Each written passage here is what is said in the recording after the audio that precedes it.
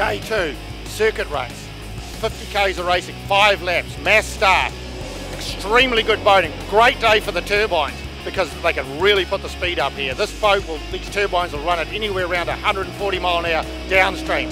And later on this afternoon, we've got 2 70k runs up to Belmont. There's lots of rocks on the way, and of course those rocks are attached to New Zealand with a 70k run down. So it's a big day today on the Clutha River, and certainly the turbines will probably excel.